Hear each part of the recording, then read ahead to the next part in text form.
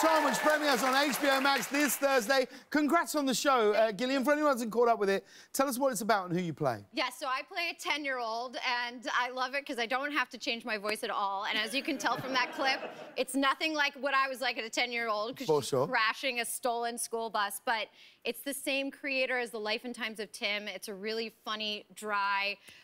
it's basically a bunch of adults playing 10-year-olds, and I've never had more fun. Now, you did quite a genius thing, like I think quite a few sort of voice artists recording did during lockdown. You built your own recording studio in your house. How did you do that? Is it difficult to do? Is it really high-tech?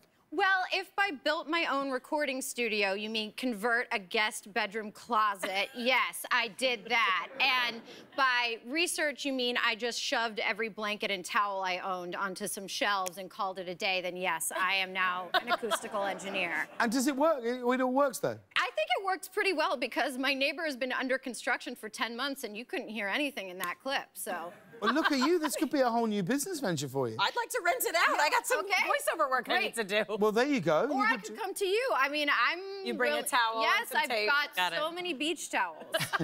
Now, Mayim, you were, as we all know, in a very, very popular sitcom when you were younger, the sitcom Blossom. There's lots of reboots happening out there in the world right now, reunions and reboots and all those things. Would you be open to the idea of doing a Blossom reboot? Would you do that today? So Don Reo, who created Blossom, he and I actually for several years have been working on a drama reboot. Oh. That, yeah, we really feel like the characters are interesting and would be interesting now, but we really wanted to kind of turn it on its head. So that's something we've been kind of working on. I met Don when I was 13 years old, and he was like my weird best friend who was the age I am now when he met me, which always felt weird, but now we're closer in age, it feels like. Yeah. And he's like my dinosaur best friend, and we still want to create together. So. I'd be into this. Did you watch Blossom when you were growing up?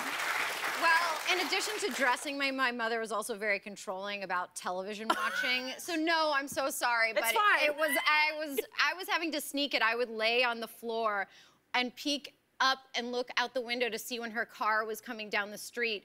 And she had realized the last channel watched button on the remote. Oh. So I had to memorize two channels and quickly turn it off. You wanted to watch museum specials, though. Oh, yeah. I would have. Yeah, that nun who would give tours about art, that I would have really liked. I liked Poirot. I would watch, you know, mysteries. I would watch basically anything that was on television until my mother came home from work. Well, we can only hope she's watching tonight. And we'll be right back, everybody.